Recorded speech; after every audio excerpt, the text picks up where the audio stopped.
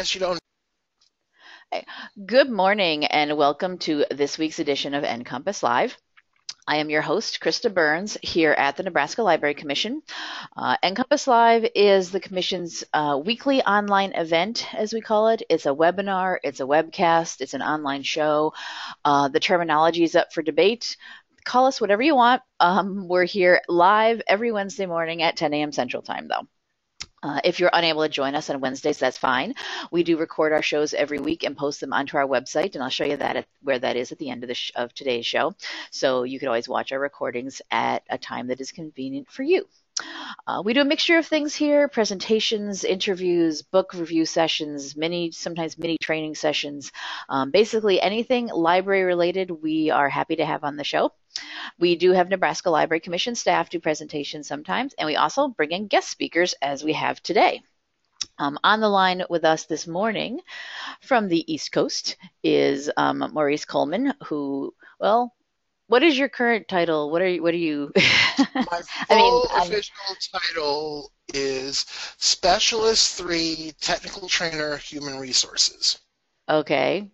And what does that actually mean? Well, let's see. So, hi, my name is Maurice Coleman. My library name is Right. there on the slide you see in front of you. Yep, The Harford Hartford County County. Public This is Library. yep, and this is out of Maryland for anyone who's not Yep. aware of where that actually is situated. And there'll be a map quiz later. So I'll show you a map of where we are.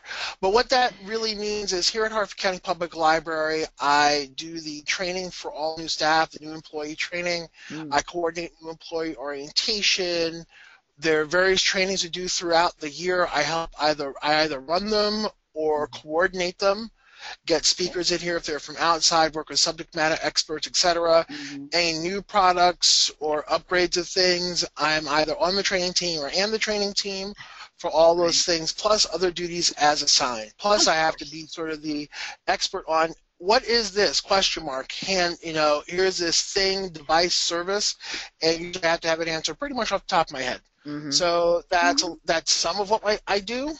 Okay. And then I do internal consulting. I work with the public, with staff, our innovation lab, which you'll hear all about That's what today. we're here for today. Yep, and any special projects that come along, which we do a lot of special projects. Yeah. So, Sounds very similar to a lot of our job descriptions, I'm sure. yep. All right. Yeah. So Maurice is here with us today to talk about, as you can see here, this innovation lab that they set up at one of the library there. Um, and I'll just let you take it away. You have your presentation. You can tell us what you did, how you pulled it off. Excellent. And just remember, you can always ask questions, Mm-hmm. as Krista mentioned. Yes, Feel free to ask questions. yeah, we won't hold them till the end. So as you think of something, type it in there to the questions section, and we will grab them from you. Yep, and there'll be a couple of spots that have a big question mark that you'll see are obviously places to do questions. All right. Cool. So here we go. This is a shot of the Innovation Lab outside of the lab and our web address. On most of the slides going forward, you will see that there is a web address in the lower left-hand corner. That is the web address of the Innovation Lab, our static page on our website. Really, the lab is better experience like most of these things in person.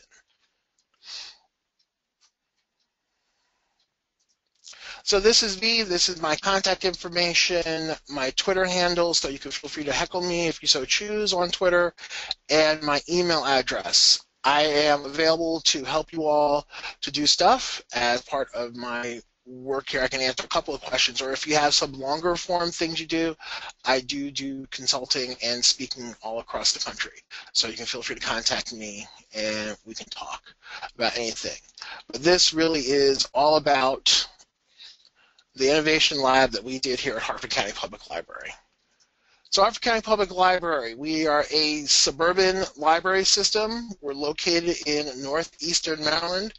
If you have had the pleasure of traveling up and down the east coast of the United States on I-95, between Washington, D.C. and New York, you drove through our county at some point.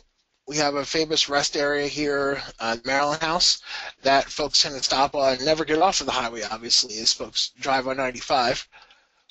Our county is really incredibly diverse. We're a bedroom community for both DC and Baltimore. We have a very, very, very large, as you see circled on the map in front of you, that is a large military installation called Aberdeen Proving Grounds. If you all heard about the blimp that got away, that's where it was. The blimp that got away from the Army, that's what we see every day. Oh, that was you. Okay. Yes, that was my neck of the woods. I got to see the blimp every day because where it says APG, sort of in the middle, center, down, bottom, right over the words Edward Branch, that's where the blimps were tethered. Ah, so you saw them we anyways. got to see them every day. Oh yeah. Until they escaped. Until one escaped. Yes. We have a lot of different things here at Harford County Public Library. We are, as I mentioned, we're a bedroom community from Maryland, so we have lots of what we call McMansions, starter castles.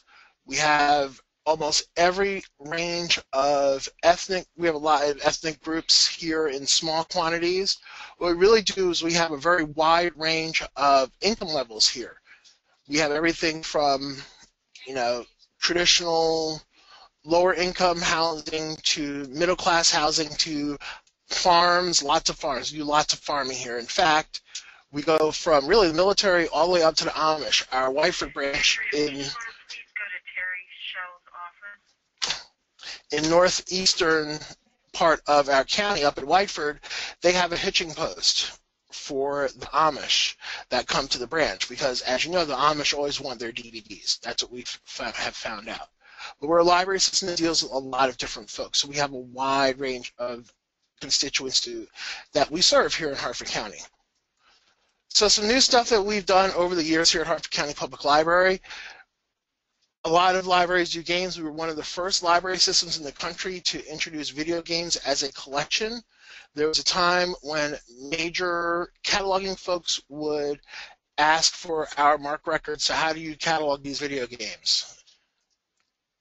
We tend to sneak in the learning. We just celebrated the 40th anniversary of our Learning and Sharing collection, which are educational toys, puzzles, games, and kits that feature themes such as doctor visits, surgery, motor skills, nutrition, food and language development, and introductions to learning the alphabet, learning fairy tales, and sign language. So those are kits that folks can check out in our system and take them home and learn all about these different things. That, again, is a 40-year-old thing.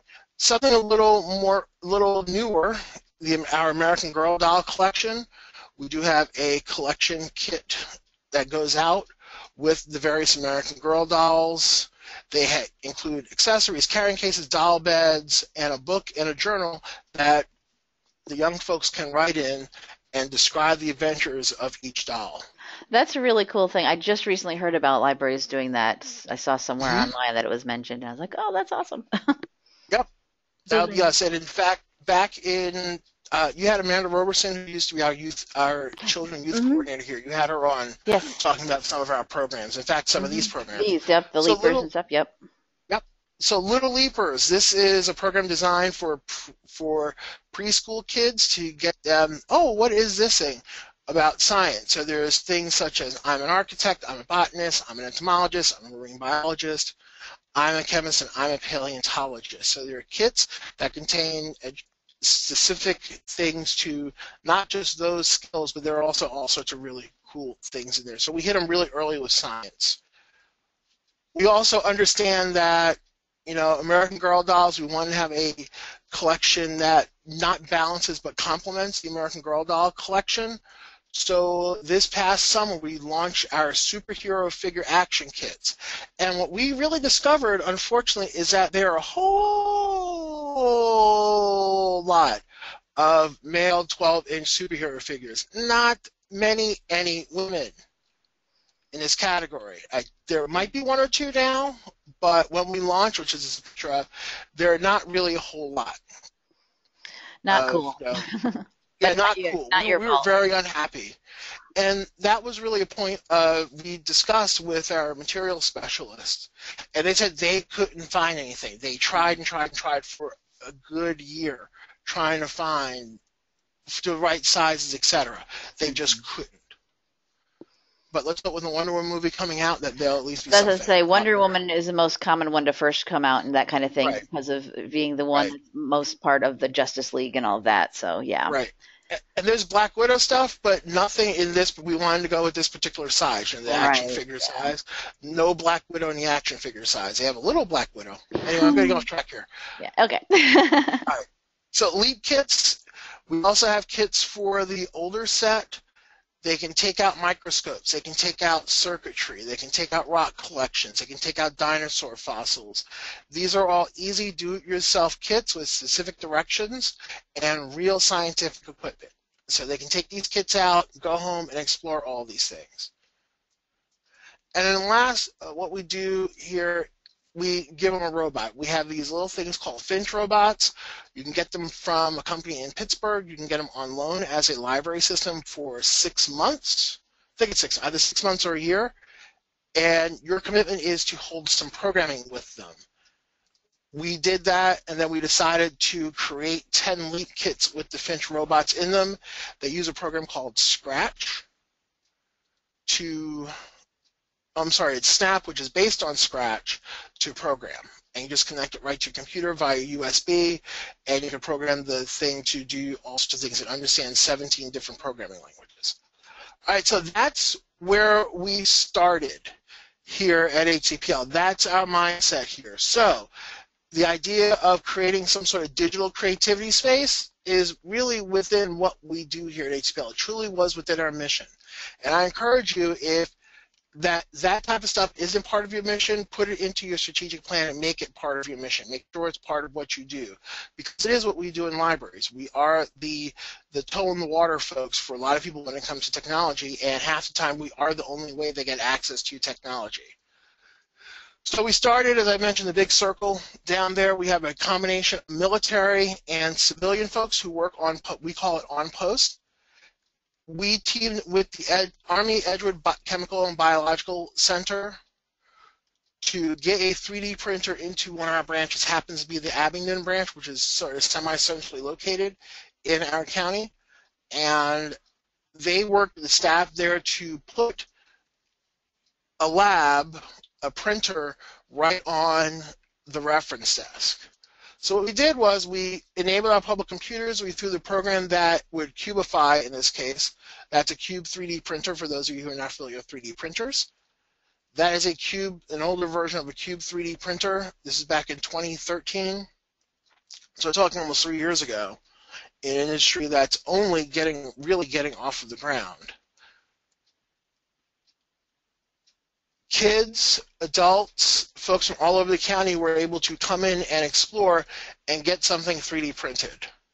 We also held a miniature, not even a fair, but a class on doing 3D printing, etc. A couple of different times in our meeting room. Folks brought in their homemade 3D printers and some kit 3D printers, as you see here. There are a couple of different kits and some homemade things there, early versions of 3D printers.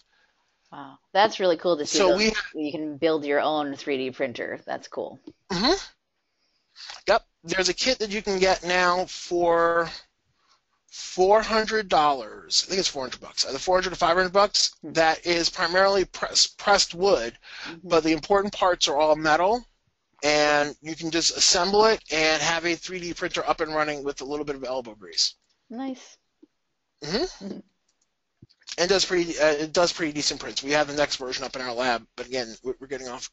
So those of you who might not know, Chris and I we've known each other for years. So and she feels free to interrupt me, and that's okay because it's more of a conversation. That's really what this is. Plus, I host a podcast that does a lot of conversational talk that Krista really should get on, but never does. I'll just leave that right there. So we also have this beautiful staff training space at the Abingdon branch. Had 14 staff computers, 1 trainer computer. As you see there in the middle, it's the only one with an old-fashioned monitor on top because it held the projector.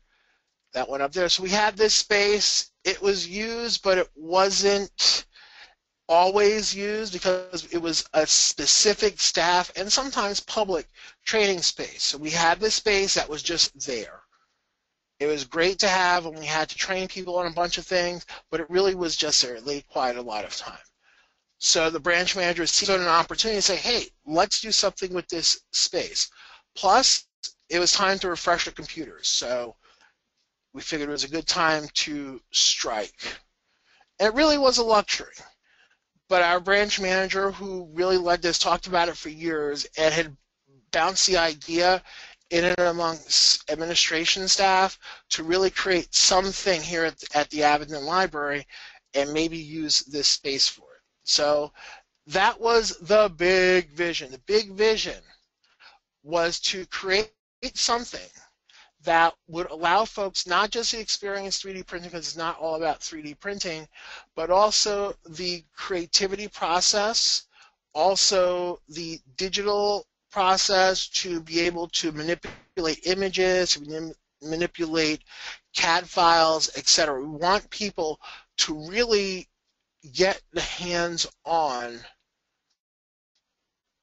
of digital creativity. We just didn't want to, it was nice to have just a 3D printer there, but we really wanted to emphasize how does something go from your head to a computer, to a design, to an output file, to a 3D printer to get this thing.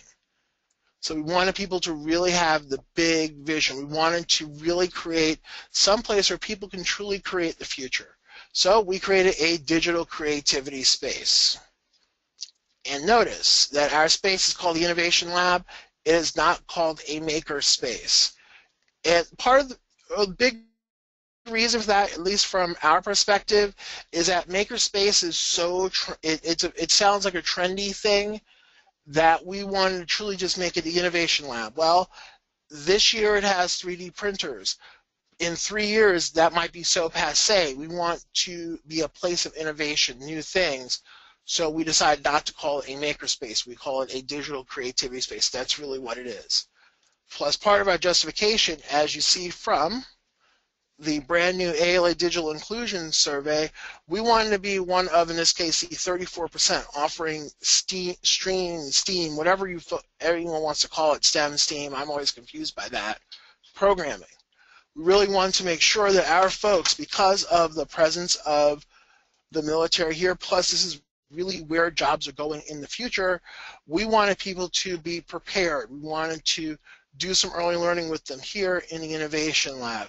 We wanted to offer programming and the ability to create the future here at HCPL.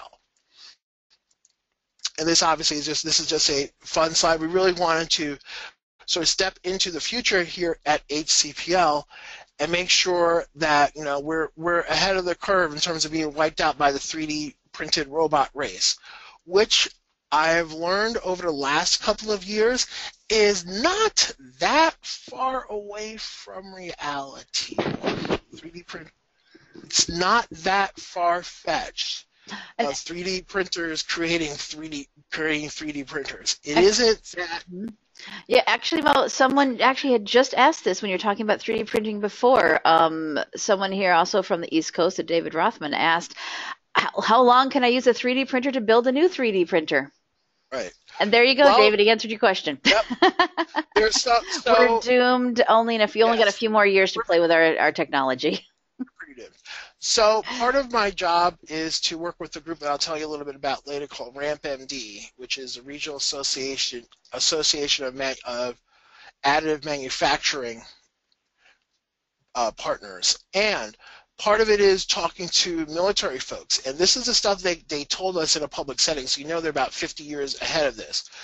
But one of their dreams is to create a trailer that can go to any place, and that means any hostile environment, find raw materials. A bunch of robots go out, find the raw materials, bring the raw materials back, break themselves down, and have a couple of robots that remake the parts that went out to break things down into something that can make stuff from the raw materials wherever they find them. Recycling. So, yes. Yes. We do have a question. Can you explain what is meant by the Internet of Things? Someone just asked that. Okay, the Internet of Things is, this is going to be my very fuzzy answer. The IoT, if you use your favorite search engine, you'll find the Internet of Things is a way of, I believe, simply using simple computing devices to connect everything. The idea is that it's all connected, not Mm-hmm. just a computer, but everything is sort of connected together in a big information web, which is really what the web is supposed to be. The Mm-hmm. IoT, part of the IoT movement, Windows is giving something away. It's not Windows 10. They're giving something away to smaller computers. It's a whole big movement to really connect everything. And for those of you who may know more about IoT, feel free to correct me. I can't see the Mm-hmm. question, so feel free to No, correct me that's in fine. the comment areas. But that's my understanding of the Internet of Things. Mm-hmm. So really for us, a couple of different things. Number one, for the younger people, it's really the future will be what we put into it now.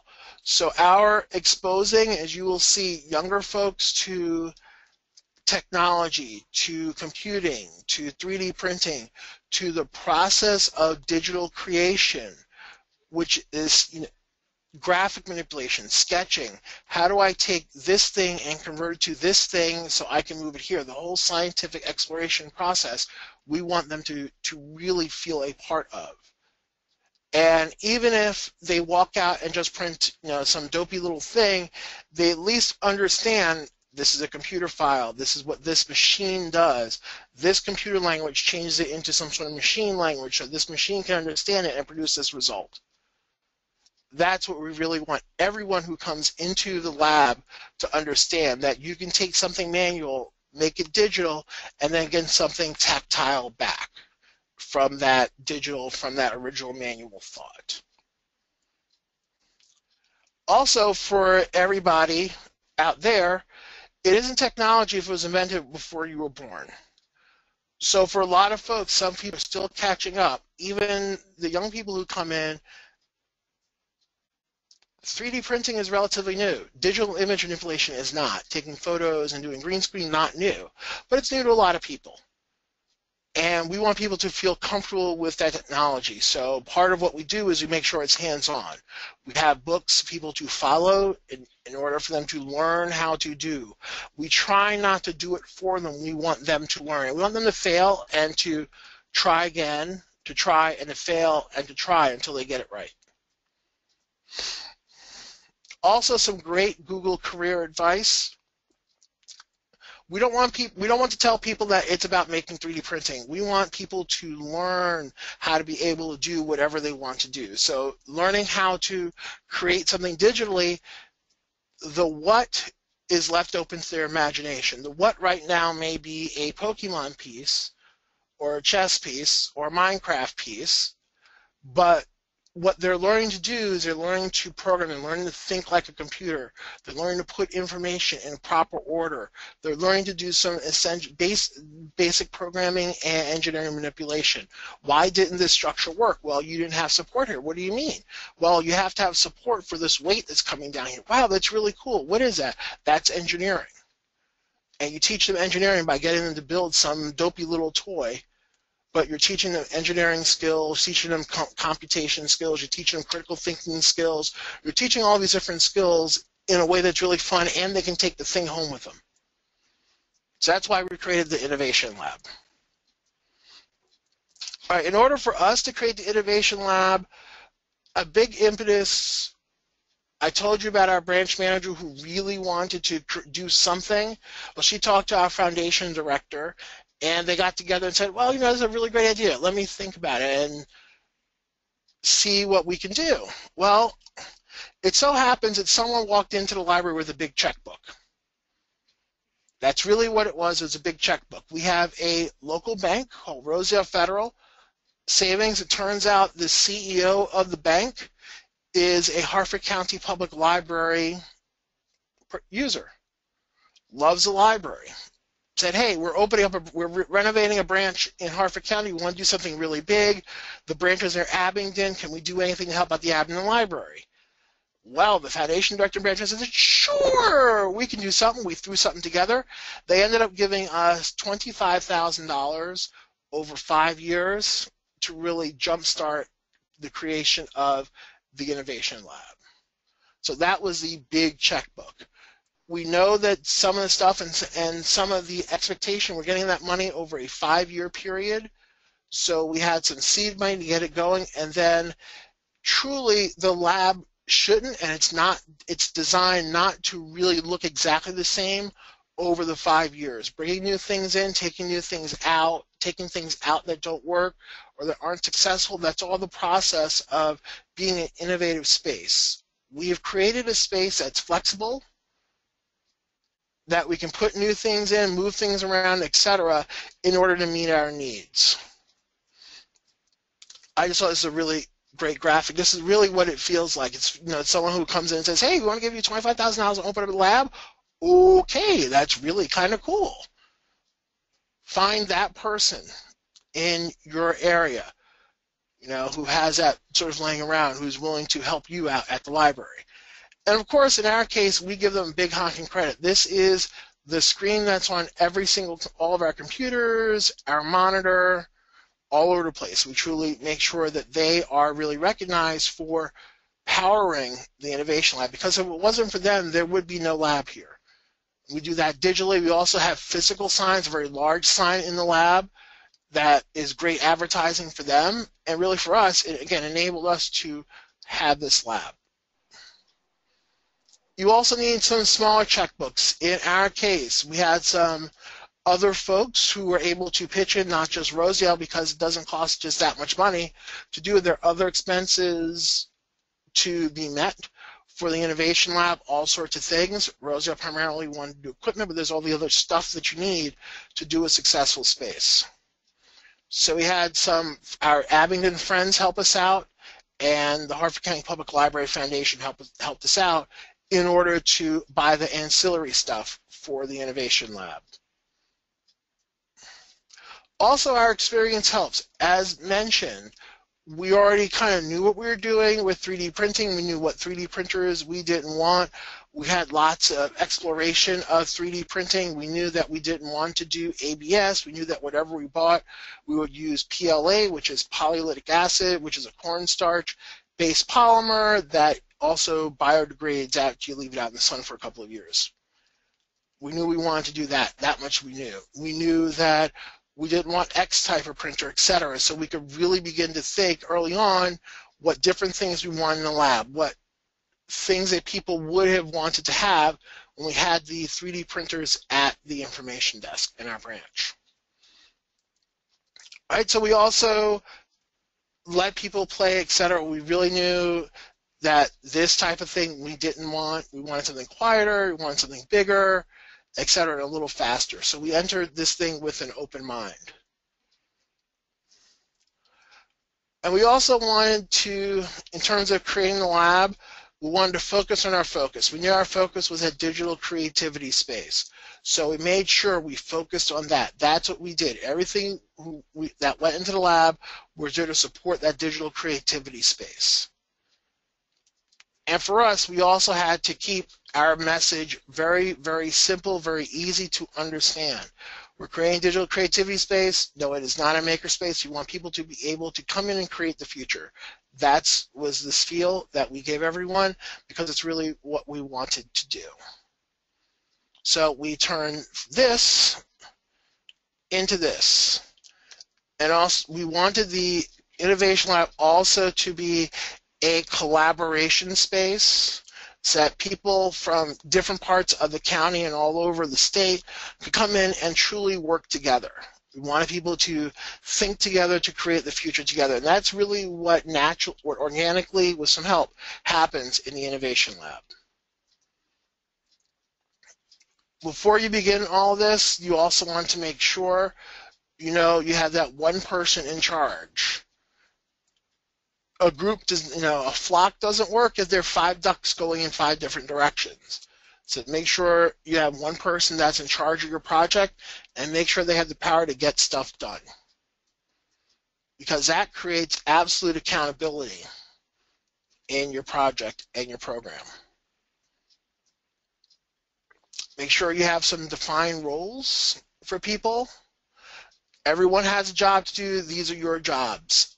I tell you because it's almost an unwieldy group, as we'll talk about in a minute, that created this lab. And we definitely had to have someone in charge and absolutely defined roles for anything. This is basic project doing 101, but it's always nice to get these reminders, especially when dealing with something new that had to happen relatively quickly.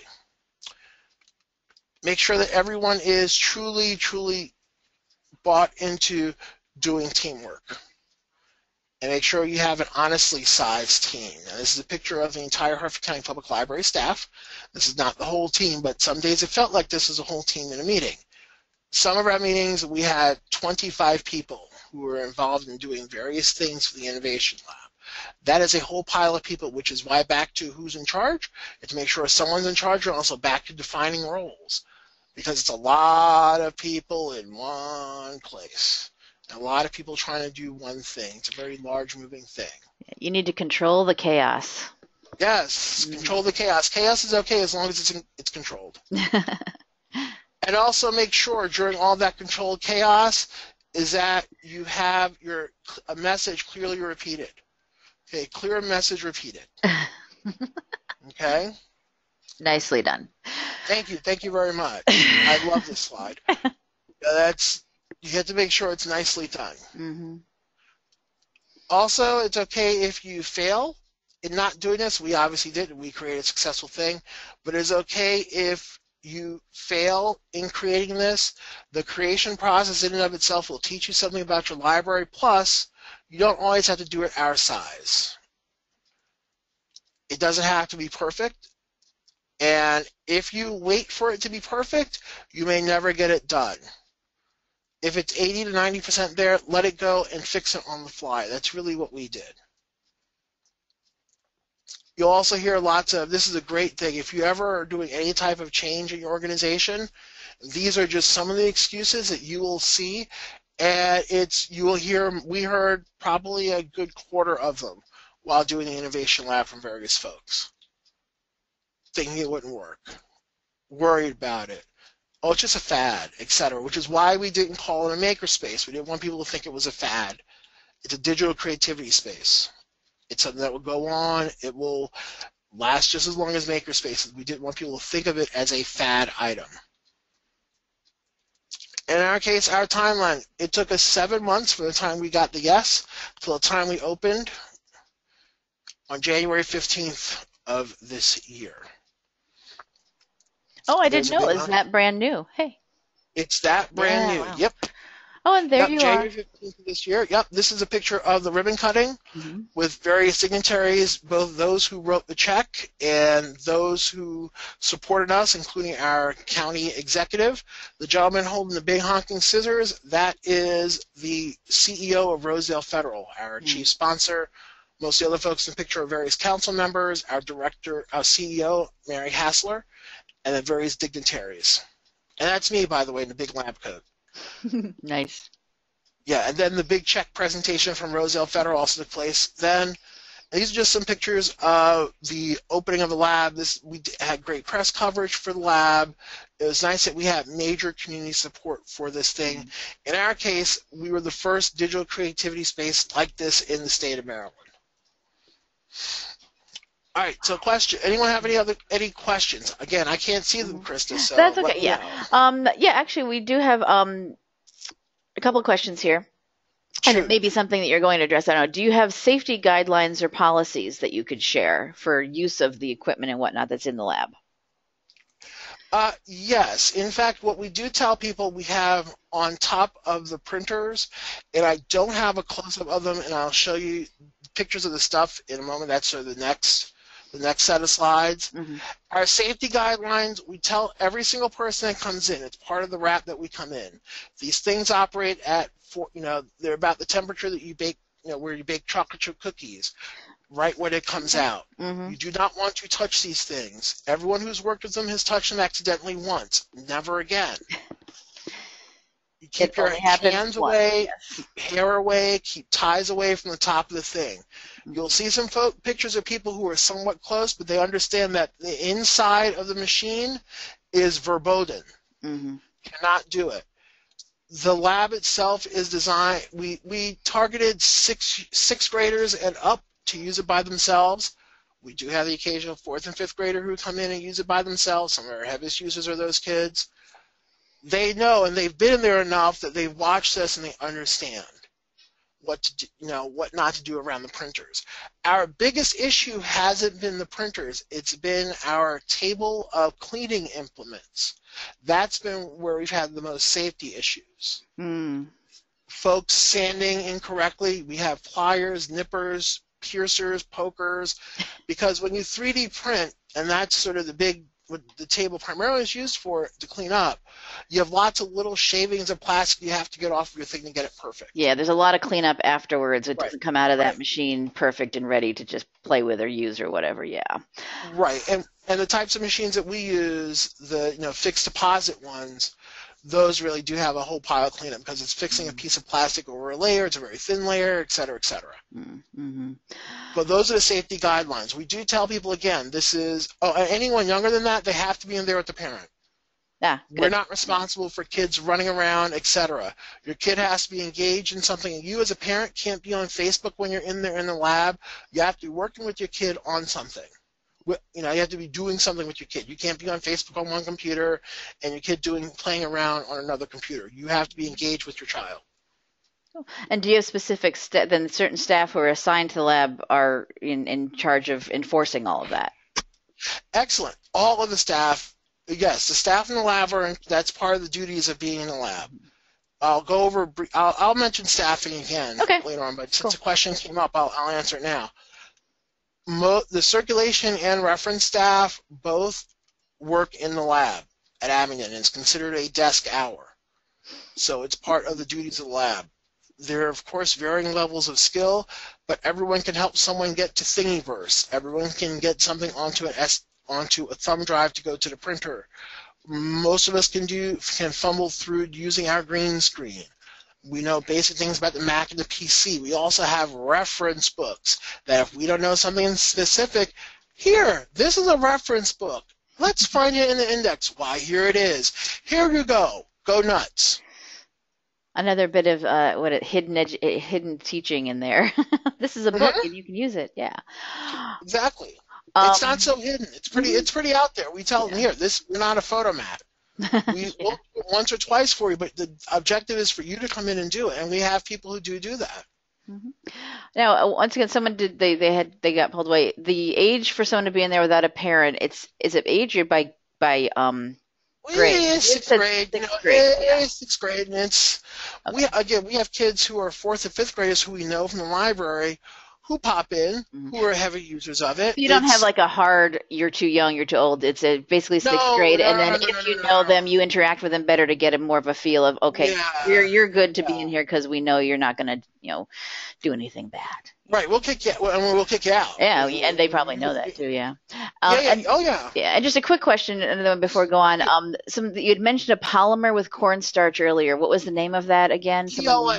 So with the type of printing that we do, those printers that you saw back there and most of your library-friendly printers, they're two different types of. They're two different. There's a printer called it's fixed deposit FDM, fixed deposit matrix, I think it is. Mm-hmm. What happens is the raw material. 3D printing is all about putting raw material in a particular order and telling it to stay there. Okay, very broad. 3D printing itself is very broad. We're very specific in what particular raw material we use, which is a PLA, which is a cornstarch-based plastic.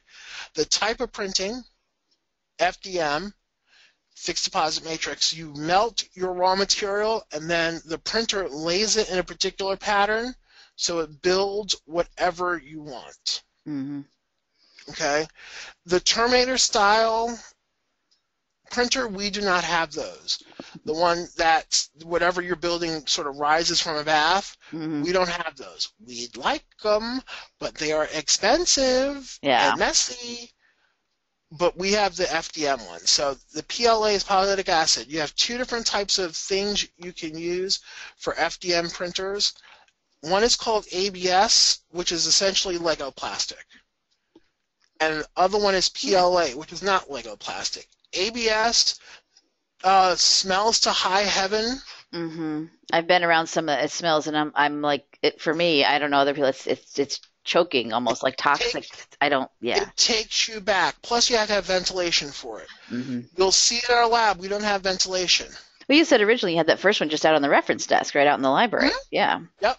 And one or two people said they could. The right one or kind two of people material. Said they could smell something. Okay. Yeah.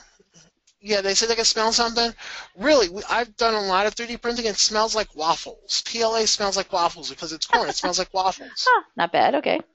It's not a bad smell, and you have to get your nose pretty much in there to really smell it. So we use PLA for what we do. It's easier to deal with. It doesn't smell bad. Doesn't have the off gases.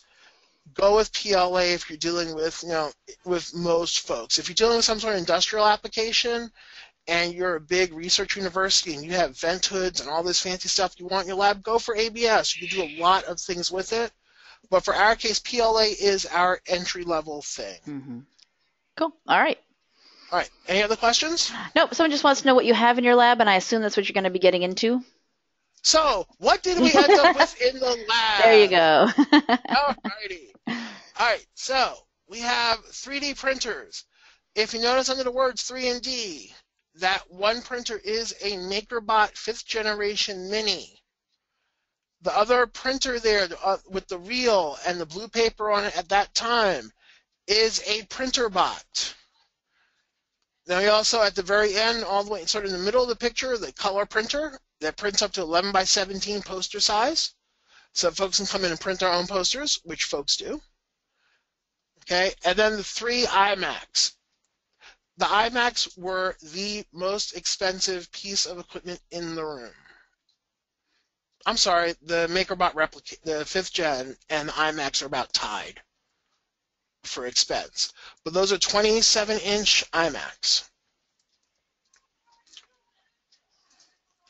We also have several books, as mentioned before.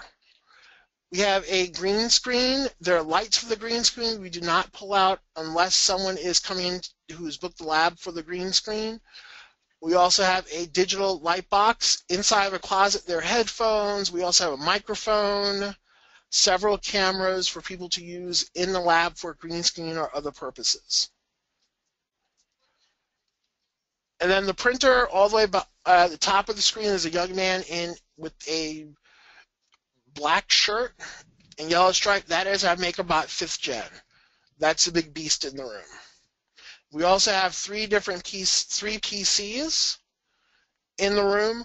We designed the room. We wanted our stuff that folks use to be as much as possible platform neutral.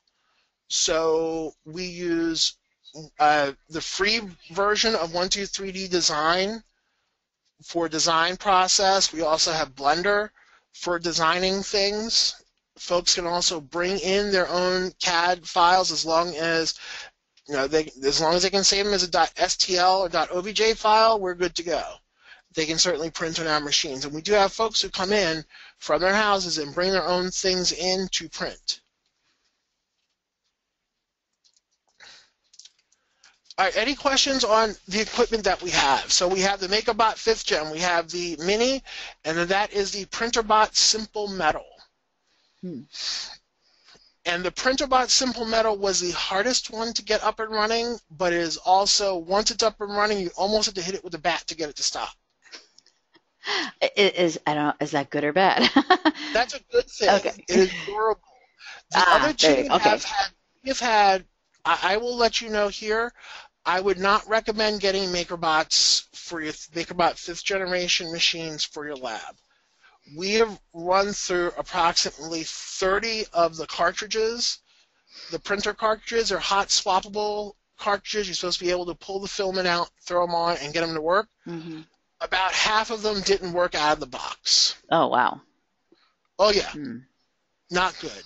Wouldn't recommend them in any way, shape, or form.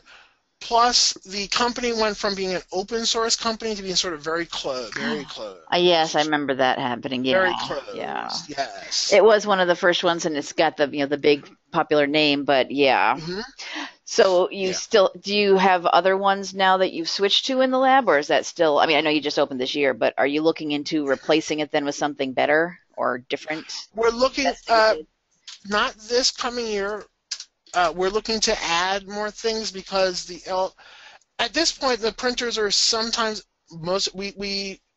they're up and running more than they were because we stopped switching filament, even though it was designed to constantly switch filaments. Hmm. We've stopped doing that. That has saved some of the wear and tear on the extruders, but we still have issues with the extruders. Hmm. We're at this point looking into possibly buying other stuff to supplement what's in the lab.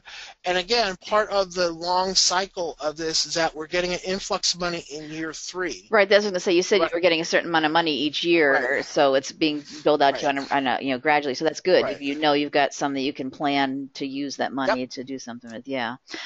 And we're officially in year 2, so Okay. this year we don't get any money. We got all our money to open it, and then we're sort of keeping it running. Year 3, 4, and 5, we're able to get more things. Plus, we are working on other grants to possibly supplement other things and supplement some of the stuff throughout the system. Mm-hmm. We do have a question about the 3D printers. What's the demand like for them? Do you have people have to? Is there a line? Is there people waiting a lot? Do you how do you keep that organized? Organized chaos like herding cats? No. So when we first opened, it was truly all first come, first served. And that worked for a little bit. The more popular printers got, the less that worked. So we limit people to 2-hour builds on the printer. Okay. And with the software, you can tell approximately how long it will print. It's a fib, but we do our best guesstimate. Mm-hmm. We do reserve, when all the printers are running, we reserve one printer for someone to come in and say, I would like to print it this time. So we do have reservations. You can also make reservations for the green screen and for the microphone if you so need to, or Okay. for the whole room if you want to bring in a scout troop or Oh, another group of kids, etc., to come in. nice. We do customized programs in there, so we'll close the lab at times for a prior program and for our programs in the lab. But yeah, it can ebb and flow. Some days it's really quiet. We thought that after school it would be crazy, and it was. Mm-hmm. Yeah. But we also discovered that there are lots of homeschoolers in Harford County, which we sort of knew. And they come in during the day and they'll use the lab too. I mean, we have kids, we have adults who come in when the lab is quiet and working there. We have one person who comes in who takes our scraps and designs jewelry from our scraps. Oh, nice. Okay. Mm-hmm. Recycle everything. Yeah. Yep. Is there any Any other questions cost? about Yeah. those? Is there any cost to print with the 3D printers? Any cost to the people coming in to use them, or do you guys is that just being absorbed by you at the moment? That is being absorbed by us, and that is the plan. The only thing anyone has to pay for is color printing, and it is the same price that anyone pays for black and white printing throughout the system. That's 25 cents a page. So that's just a paper cost. Yeah. Okay. Mm-hmm. So someone And just.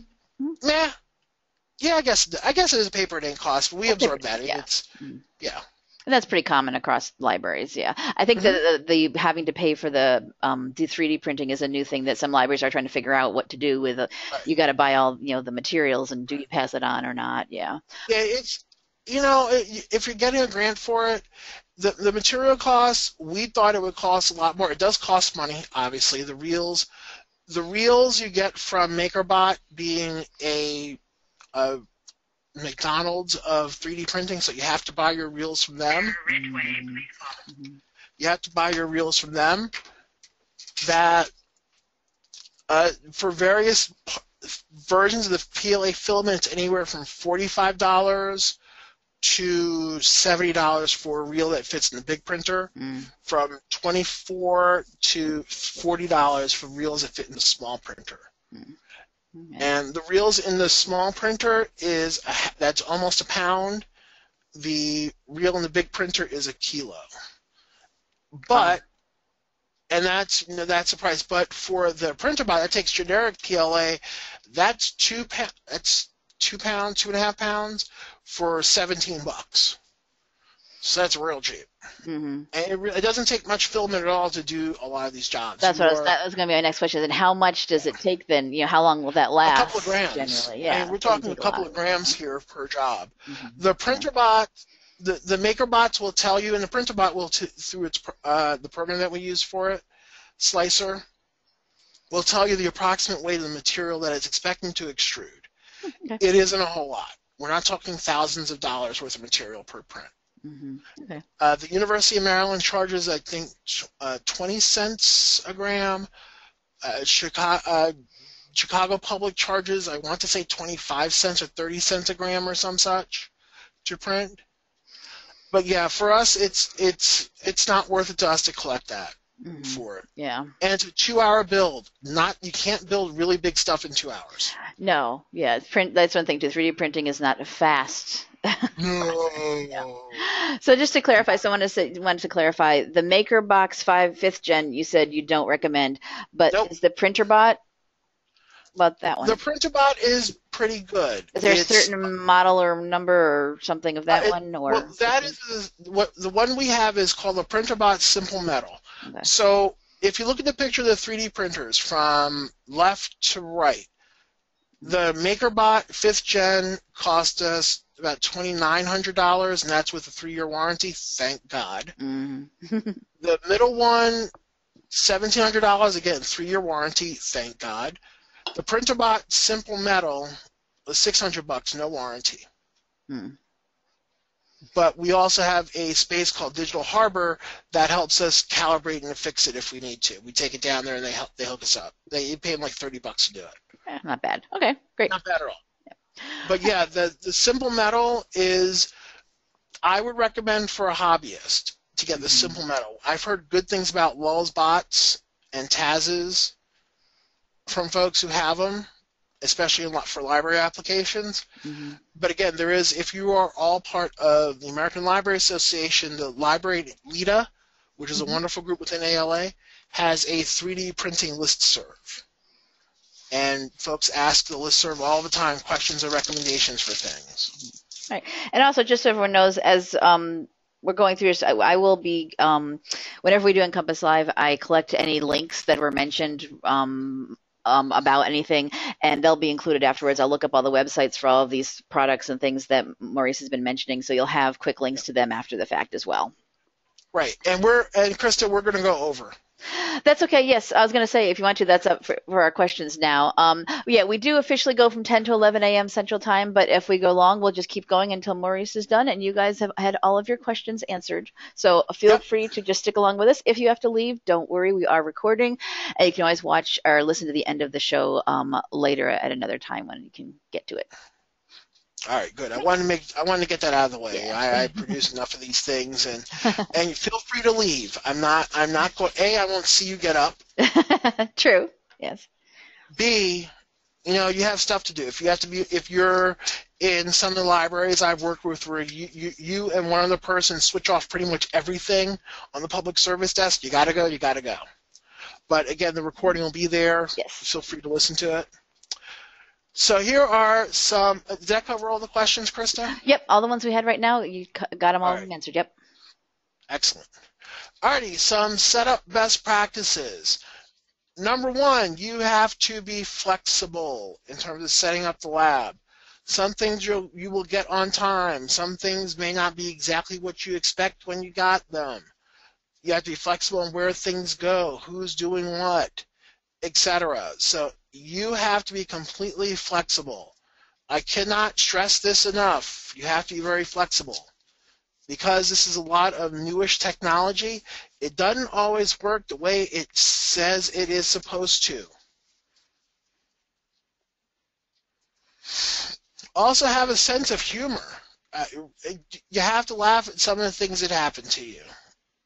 Things that don't work. Laugh at some of the jobs because 3D printing itself is, for the consumer, relatively new. It's also relatively imperfect. About I'd say 1/4 to 1/3 of the jobs are complete failures. but have a sense of humor in setting up the lab too, because you'll be working with that big group. Have a sense of humor, some flexibility in terms of what you put into the lab. You also and your staff must play with the stuff. I am a huge proponent of learning by playing, and you and your staff who are personnelling the lab must play with the stuff. The folks who are in the lab, who are the staff, have to be somewhat familiar with the things in the lab. They cannot feel guilty for being at work and trying new things out, feeling that this is more play than work. No, this is work. And we had to convince a couple people to do that.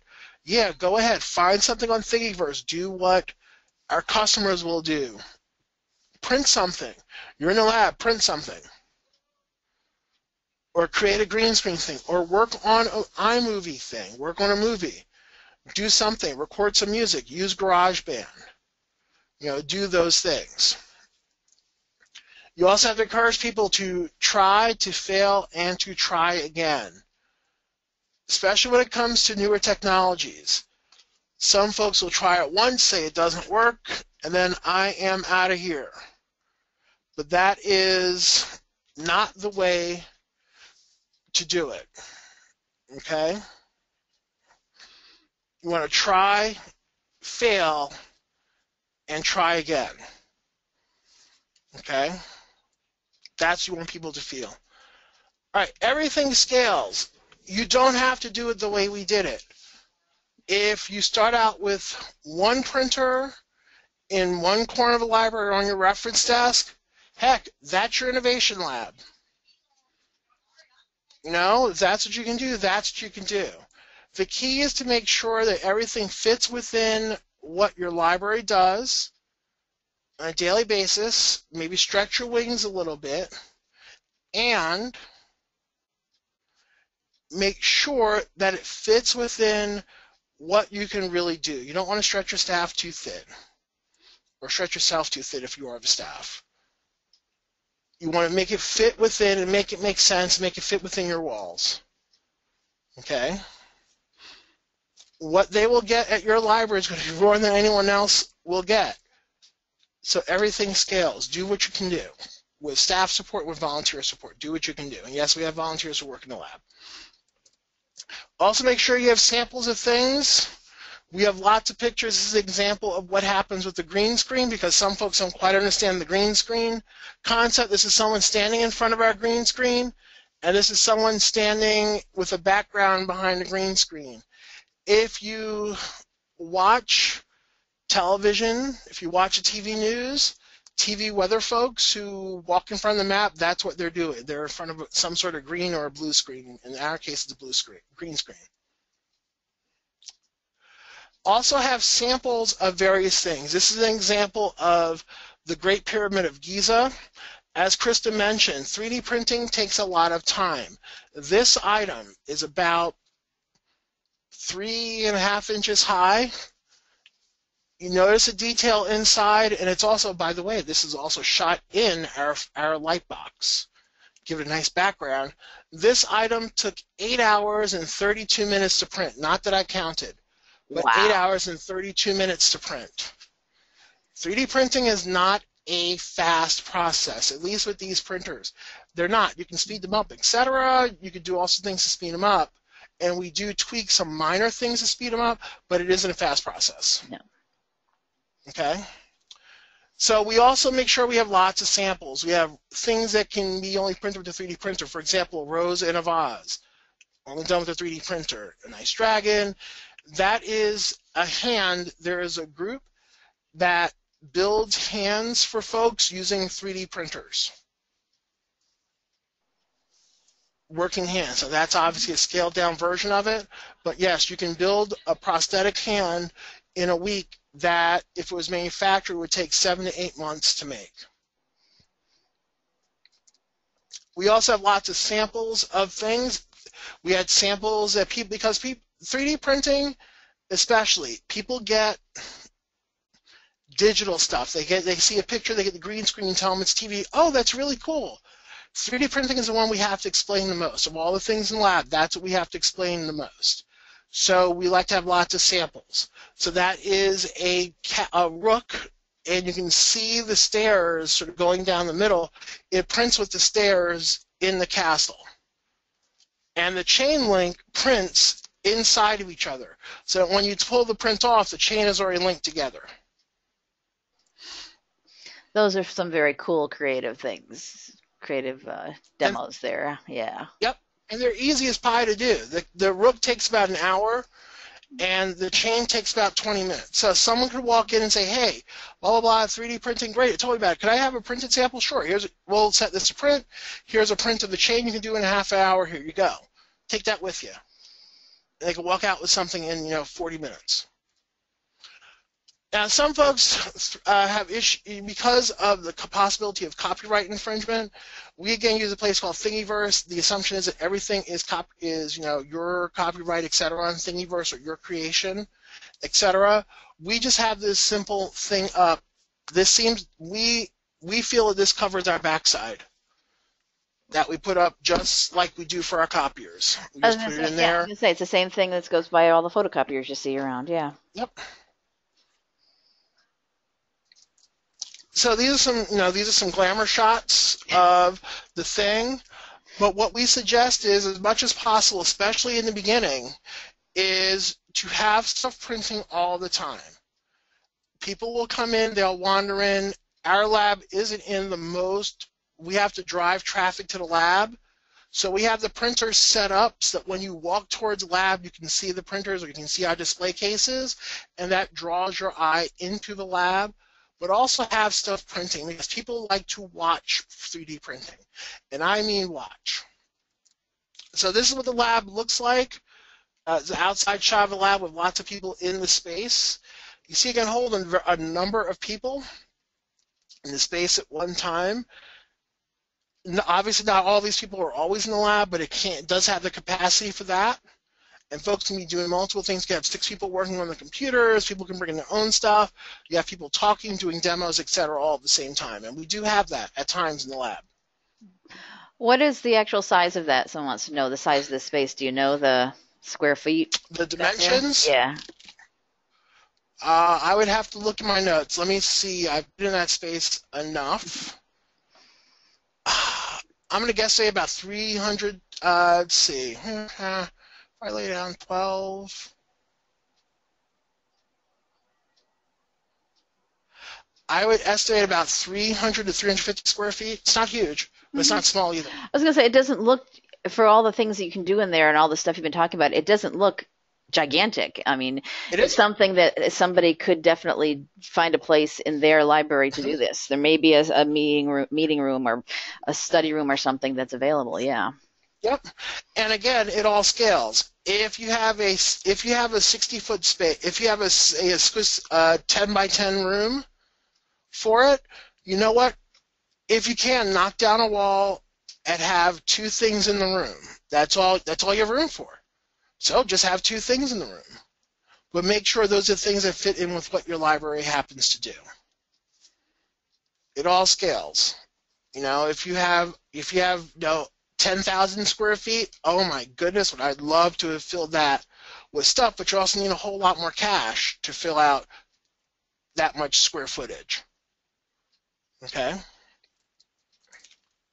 So again, we constantly have things printing, and again, we don't charge for printing.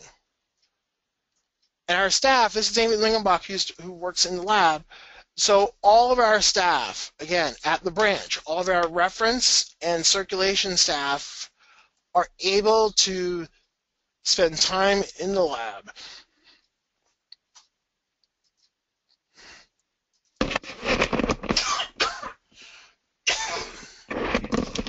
Oh, excuse me. All of our staff are able to spend time in the lab and to help customers. So we don't limit it to just reference folks, or limit it to just circulation folks. And we have a couple of pages who also staff the lab.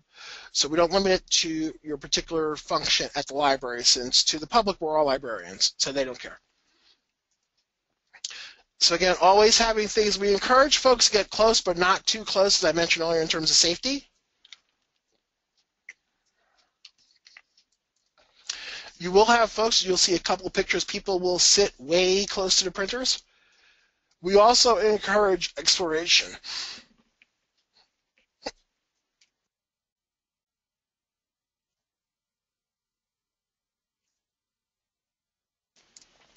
So we encourage exploration of everything. We encourage people to sit together in groups and do things. Here, sit, do. You'll notice there is a book on the counter with them next to the iMac. So this is one of our young patrons who's sitting in front watching his thing print. That is a really big thing, and it's not just the younger set. We have adults who will do the same thing. They'll stand there, watch their things print. They will grab a chair and again sit there for the 2 hours and watch things print. Okay?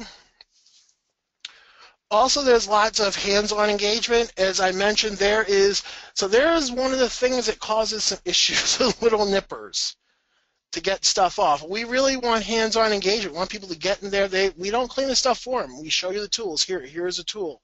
Here is a thing. Touch this. Here, we'll help you clean it. We'll show you how to do it, but you do it. We want that hands-on engagement.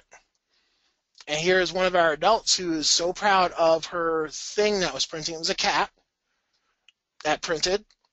I won't let loose that she is a librarian and wanted to print a cat. I won't make any stereotype. No judging here. No. We also want an intergenerational contact. We want people to really, it's about cross generations. We want people to collaborate with each other no matter how old, where they're from, etc. We're all relatively newbies here in the lab. And we do also, besides the staff, we also have some volunteers who are experts. This is one of our experts, Lee Butler. The previous shot was another one of our folks, Jacob. He is a design student at our local technical high school. He is one of our volunteers, as is Lee. But the shot of him before was when he just started volunteering. And Lee came from the Edgewood area, that EDAB thing. He's one of our big volunteers. He teaches a design class for us. And we want people to really use the space for wherever digital creativity thing they have. The young gentleman in the blue shirt has an interesting story. About 5 minutes after this picture was taken, he said, and I quote, "I would like a car." Now his mom is printing something, said he wanted to print a car. Said, okay, here you go. Here's the book. Okay, here's the program, here's the book. This will show you how to make shapes. We let him go, and then you see this is a couple of shots of what he's doing. He's learning how to manipulate shapes, how to slice things, how to add things, how to take away things, etc. He built a rudimentary car in about 40 minutes. He's 8. His mother was so impressed because he said, he never does this stuff on the computer. He never does stuff on the computer at home. And I said, here, take this piece of paper. This is the name of the program. Download it and let him work on it. And he came in, and a couple of weeks later, I believe, printed his car. Wow. That he created in the lab. That's the type of engagement we want in the lab. That's what we want people to do. That is the getting them in touch with, what do I want to do? Not, this is a really cool program to do something. This is what I want to do, and do you have the tools for me to do it? Okay? All right, so this is what we've been able to do because we opened a lab. So we have this lab, relatively brand new, opened in January of this year, but we were able to work with our county to do something called Craft the Code, which uses Google's CS First. And we're able to do an 8-week program because we had all this experience doing new technology, plus we had a portable lab. Now we're able to do this 8-day program, over 2 weeks, an 8-day program of Google-led coding. And it was a really cool program. We had a wait list. We're going to do, I think, 3 different sessions now in the spring because there was such a wait list to get into the program. We originally did a program for 12 young ladies, and the program filled up in about 4 hours. So there they are. That's them coding. and doing stuff via Google. It's all web-based, so we had someone from the county help teach along with our major LEAP librarian teach the course. And this is sort of the setup of our portable lab, because now the lab, obviously we lost the lab itself. So you see in the back there, there are the red tubs that most of the lab will reside in throughout the year. And the last setup in our meeting room. We're also able to really pitch the Finch robots. As I mentioned, we now have those robots as part of our Learn, Explore, and Play kits. But before that, we had a loaner of 16 robots that we borrowed for 6 months. And we're able to do programming with the robots because A, we had the lab. B, again, we can easily demonstrate some technical aptitude and ways of incorporating STEM stuff into library programming. And I can't finish without mentioning, our partners, Edgewood Chemical and Biological Center and RAMP MD. So remember a couple of things about this. Remember, first of all, you are awesome. Take this stuff today, see if you can apply it to your library. If you can't, that's cool. If the only thing you can do is put a printer on your reference desk and put and some free programs on your computers, do that. That's fine. If you can do something larger, do that too. As long as you do something with this information. All right, so thank you very much. And are there any more questions? Sure. We have a whole bunch of people that stuck around with us, which is great. Does anybody have any more questions you want to throw at Maurice before we wrap up for the day? Well, thank goodness I didn't bore. No. You can also, obviously contact him with his information there afterwards if you do come up with any other questions. But if you want to type them in right now, you can, and we can get them answered. As I said, while we're waiting, we're just getting some thank yous coming through. I will be going through and making sure anything that he mentioned throughout the show, any of the equipment and programs and things that he mentioned, we'll have links to them included in the recording. The show is being recorded right now, so that will be available to you. Everyone, I'll send you an email letting you know when it's ready. Potentially later today, maybe tomorrow. Depends on how long it takes to process. Doesn't look like any urgent questions are coming in unless people are typing some really, really long, horribly and complicated questions. Which we will do our best to answer. Yes. So yeah, so as part of the introduction, I forgot to mention, I do, if you are part of the staff development folks or not at your library system, I do run a podcast called T is for Training. We've been around since 2000 and either 7 or 8, I can't remember, it's been a while. I think 2008, and we're up to 170-something episodes. They're hour-long. We record approximately every 2 weeks unless the holidays get in the way, which at this time of year they always do. And you can find us on the World Wide Web at tsfortraining.wordpress.com. Yeah, it's just a little older than our show, NCompass Live. We started in 2009. And they record way more than we do. Good yeah, grief. I'm here every week. Yeah, we're here every week except for 1 week in October. We do not record the week during our Nebraska Library Association and School Library Association annual conference. I'm too busy involved in that, so that's the 1 week. So 51 weeks out of the year, we do a show. We do have one question. The listserv that you mentioned, the LIDA, I think is what they're asking for. What was that called again? It is a 3D, it's the LIDA 3D interest group. Okay. And I want to, I will look up. Let's see if I can find a message from them. Let's see if email is working on my laptop today. And LIDA is they're an interest group of ALA, Library Information Technology Association, is what that acronym stands for. So if you're interested in anything techie, that would be, and in an ALA, that would be the group to get involved in.